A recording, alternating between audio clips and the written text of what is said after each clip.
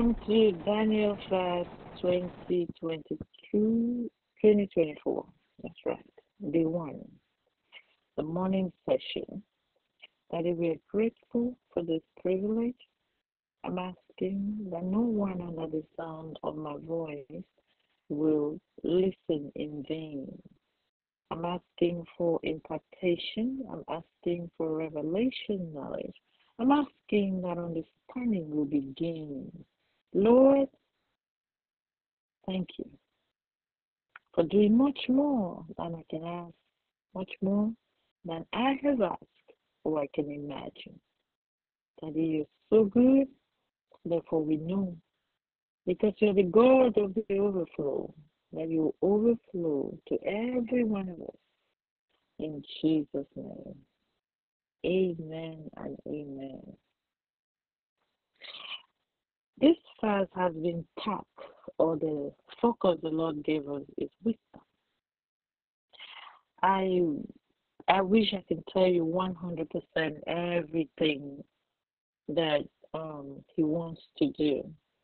But if you know His nature, you know He's God. He only reveals as much as we want Him to reveal. So we are in a 10 days of wisdom. We are in 10 days of wisdom fast. A fast where we want to know the wisdom of God for the second half of the year. He said something that really blessed me. And when he said it, I don't know how you hear him, but there's a way, especially when the Holy Spirit speaks. He speaks sometimes like he's throwing a joke. I was like, He said, go and check. And I had to check. What did he say? He said, wisdom is living on earth in joy. I was like, oh. He said, there is nothing wise about your life if you're sad. What? He said, wisdom goes with joy. Wisdom goes with gladness. He said, you cannot see a truly wise person who is sad. Oh my God. The report card is a hot one, right? The good thing is that we have scriptures to back this up. Isaiah chapter 12, verse 3 says that it is with joy that we draw water from the wells of salvation.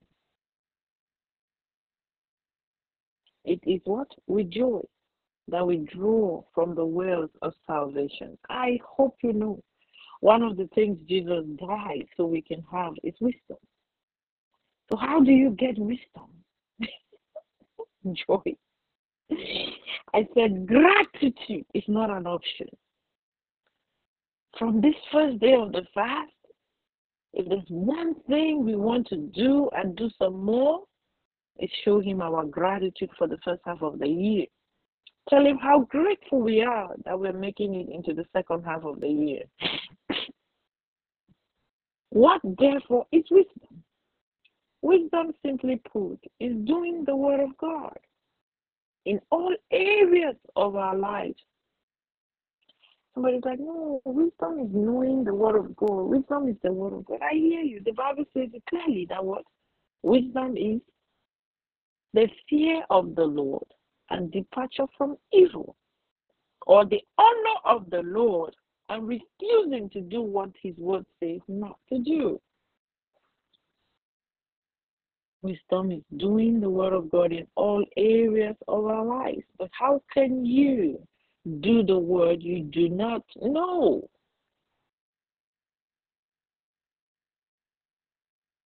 When you say you fear the Lord, which is the beginning of wisdom, it begins with the fear and then it proceeds towards departing from evil. It's all over Proverbs, right? What does that look like? It means you stop living life by how you feel, by what you want. Go into your Bible, find out what He says to do, and then do it. There is wisdom in this Bible for all areas of our lives. All different areas. are covered. There is a pattern in the Bible for how to be a wife, how to serve the Lord at church. There is a pattern in the Bible on how to be a great citizen in your country. There is a pattern in the Bible on how to be an amazing husband, a great employer or employee. And I have no idea why Boaz came to my mind, but Boaz was a great employer. There is a pattern.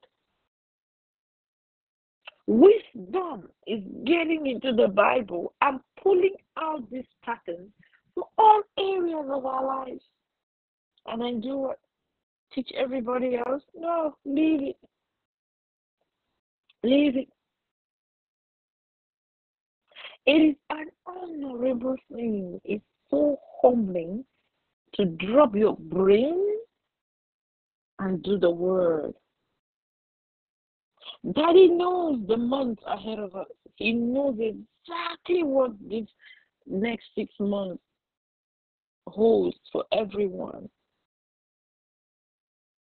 He knows our prophetic direction. Yes, we have heard that is a year that He wants to translate us into kingdom realities.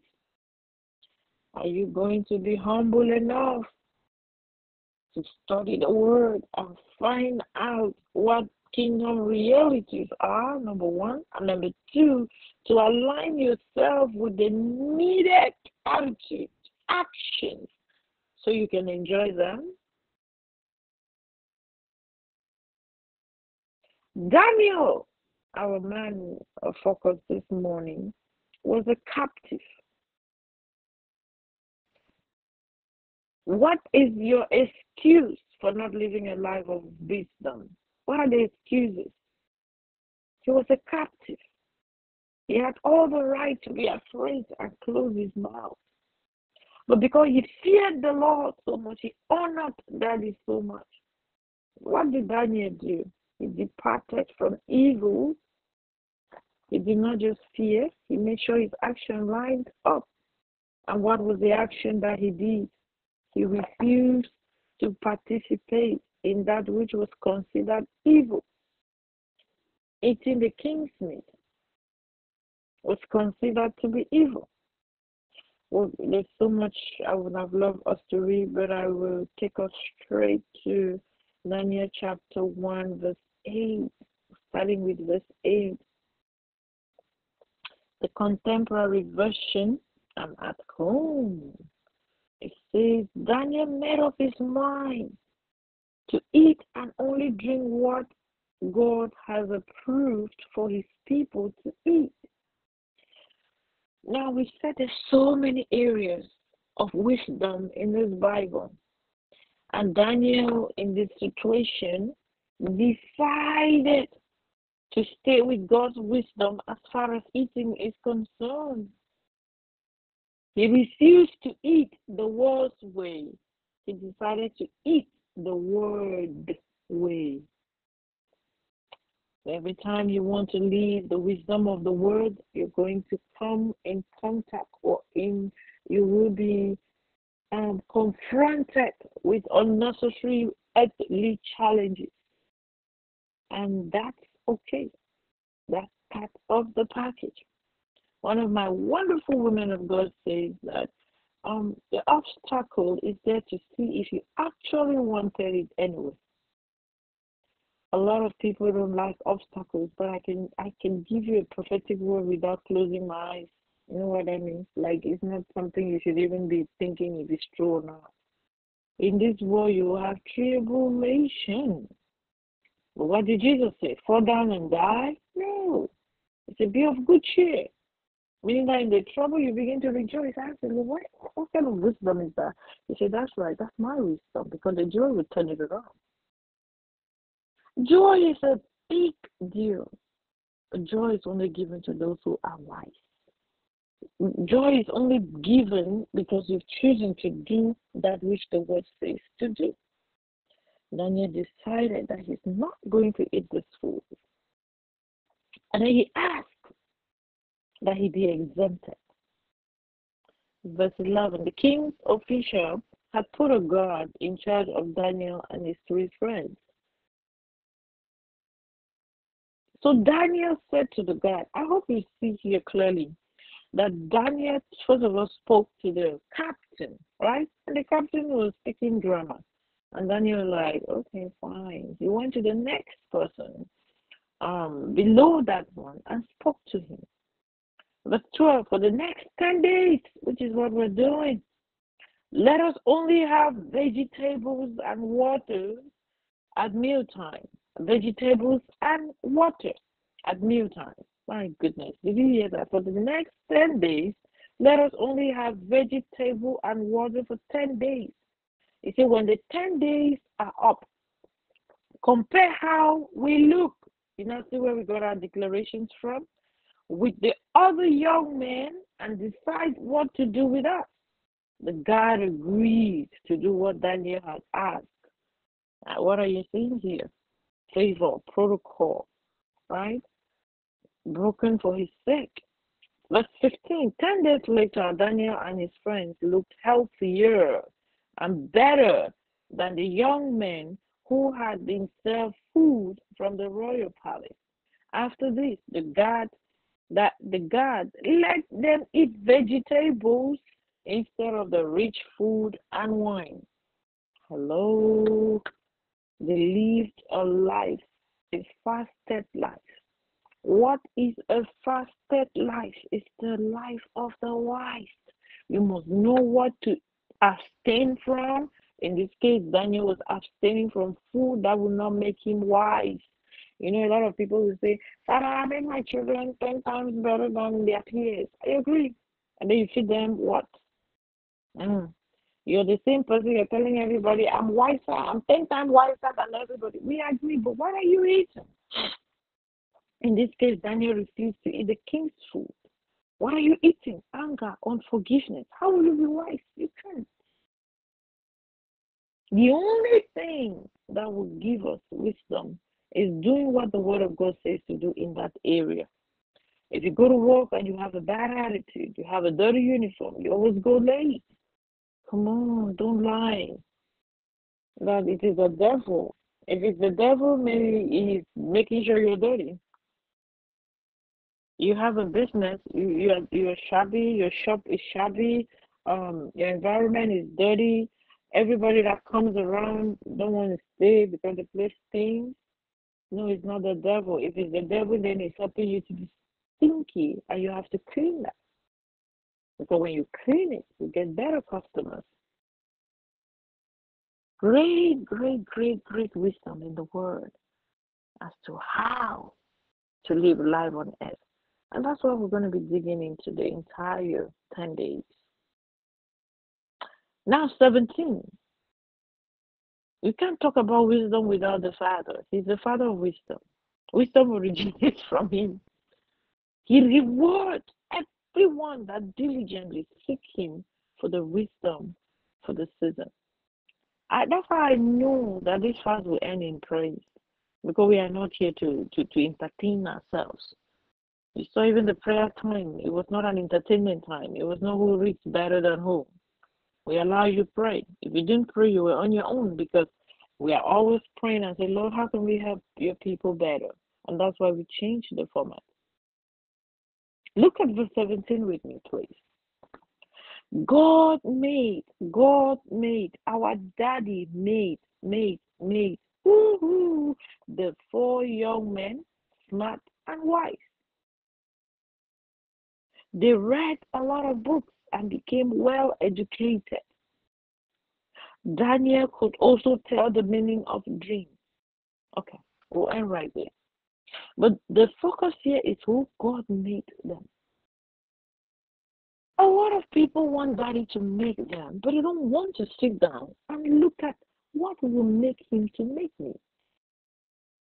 You want to be a wise person as far as your services to your country is concerned, your service to your family is concerned. Ask the Lord. It says a house is built by understanding. The chambers are filled with understanding. He said, get wisdom. In all you're getting, get understanding. Has it not bothered you that what is this understanding? What is this wisdom? I came to make it simple for us. Simplify it. It is the word of God. Wisdom is the word of God for that particular area of your life. Meaning, what did the word of God say to do in that area? The wisdom for marriage, it might be different from the wisdom to raise your children. It's different from the wisdom to be a great supervisor. It's different. It's different. But then you have to know it. The good thing is, in a fast like this, light with breakfast. Amen. I want us to begin to thank the Lord for this word and say, Lord, I receive strength to study. Lord, I receive strength to depart from evil. Evil in the Bible is doing life your own way. I hope you know that. Evil. Every time you do what the Lord says not to do, you're living an evil life. When you do what the word says to do, you are a righteous person living a righteous life. There are many people that are the righteousness of God in Christ, but they don't live righteous. It's like an oxymoron. It contradicts everything. Father, we receive strength to do our part. We receive the grace to study and the grace to do that which we will learn during these 10 days. We ask that it will become part of our lives and help us to do it and do it well. That it help us to teach others through our actions and our words. In Jesus' name. Amen and amen. And Lord, baptize me afresh with the spirit of joy. Remember, it is with joy that we draw from the wells of salvation. If you read another scripture that I was going to teach on, but our time is out, you can now study it on your own. Psalm 16, verse 11. Amazing scripture. Amazing. From verse 1, it's loaded from verse 1 to 11. But then verse 11 says, you will show me the way of life. You didn't hear that. The way of life. That's wisdom. Granting me joy of your presence and pleasures of living with you forever.